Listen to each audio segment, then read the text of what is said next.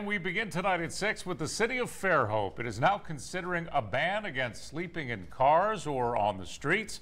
Residents say it is a growing problem. NBC 15's Nicole Fierro joins us live from Fairhope tonight with the details behind this new proposed ordinance. Nicole?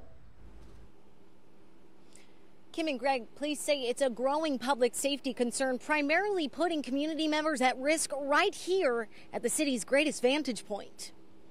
Fairhope, a city known for its charm and tranquility, the place where you teach your grandkids how to catch their first fish, recently known for something else. We have had people even sleeping down here on the beach in their cars. I know a couple of times when I was running, somebody'd be on the bench and they'd holler at me.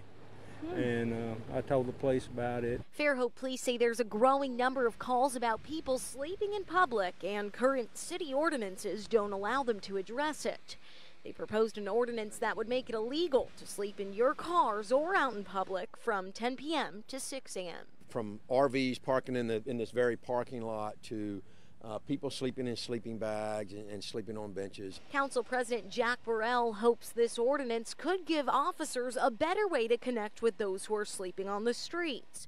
He also wants it to protect community members and visitors. There's been some alcohol involved. There's been some drugs involved. We don't want to be the Gestapo and start arresting people.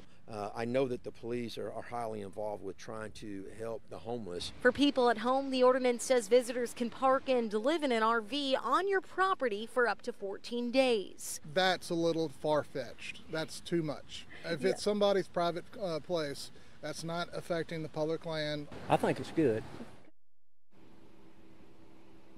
A violation would be a ticket, but repeat offenders could go to jail. And this is going to be introduced at the next city council meeting. If it is voted in, it could go into effect within the next 4 to 5 weeks. Greg and Kim? Nicole, it certainly sounds like it could be pretty restrictive. What about kids who want to have a backyard camp out? Are those banned? Greg, the proposal would allow for 2 nights in a tent in the backyard, but no more than that.